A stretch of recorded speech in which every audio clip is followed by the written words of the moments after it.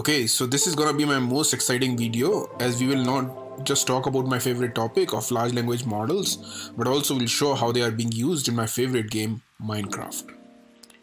Prepare to witness how this combination takes your Minecraft adventure to a whole new level.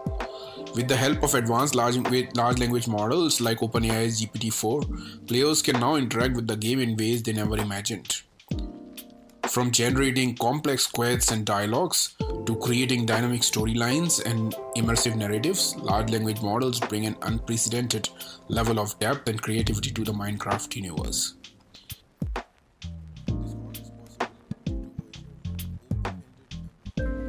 This all is possible due to Voyager, an open-ended embodied agent with large language models. In this video, we're gonna dive deeper into the model, see how the agent learns on its own Minecraft, and see some exciting footage of Minecraft.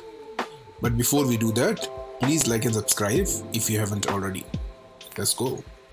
Also call this project as Minedojo. Minedojo features a simulation suite with thousands of open-ended and language-prompted tasks, like a scoop a bucket of lava, build an ether portal and enter it, visit an ant city, traverse different terrains. The AI agent can freely explore a precisely generated 3D world with diverse terrains to roam, materials to mine, tools to craft, structures to build, and wonders to discover. And this is all done through AI.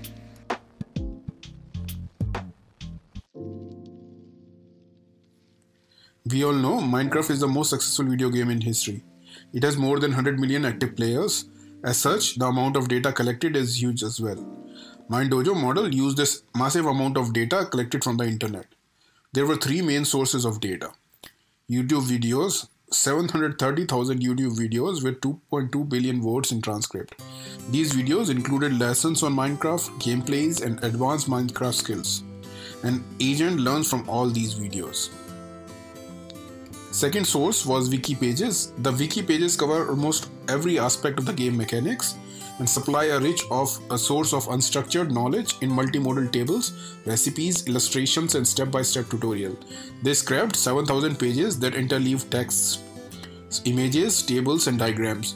To preserve the layout information, they also save the screenshot of entire pages and extract bounding boxes of the visual element. The third one was Reddit. They collected 340,000 Reddit posts along with 6.6 million comments under the R Minecraft subreddit. These posts ask questions on how to solve certain tasks, showcase cool architectures and achievements in image video snippets, and discuss general tips and tricks for players of all expertise levels. Large language models can be fine-tuned on the Reddit corpus to internalize Minecraft-specific concepts and develop sophisticated strategies. So the classical approaches generally employ reinforcement learning and imitation learning that operates on primitive actions. As such, they can be challenging for systematic exploration, interpretability, and generalization. So Voyager is the first LLM here, which embodied lifelong learning agent capabilities that drives exploration, master a wide range of skills, and make new discoveries continuously. It has three main components: an automatic curriculum that maximizes the exploration, a skill library for storing and retrieving complex behaviors, and a new prompting mechanism that generates executable code for embodied control. So here you can see the executable code here. Voyager interacts with a black box LLMs. In this case, they have used GPT-4 through prompting and in-context learning. Voyager attempts to solve the progressively hard task proposed by the automatic curriculum, which takes into account the exploration progress and the agent state. The curriculum is generated by GPT-4 based on the overreaching goal of discovering new as many as diverse items as possible. This approach can be perceived as an in-context form of novelty search. So if you look at here, automatic curriculum capitalizes on internet scale knowledge within GPT-4 by prompting it to provide new tasks. The prompts includes basically directives encouraging diverse behavior and imposing constraints, agent current state, so like inventory, like oak planks are 3, sticks 4, crafting table 1, and those kind of information, previously completed or failed tasks, and additional context using GPT 3.5 and Wiki. So you can add extra They also add extra information using GPT 3.5 and Wiki to make it more diverse. For the skill library, they represent each skill with a code. So in this case, you can see the async function. So each skill is represented by a code. Input to GPT-4 consists of guidelines for code generation, control primitive APIs, environmental feedback, agent current state, and chain of thought prompting.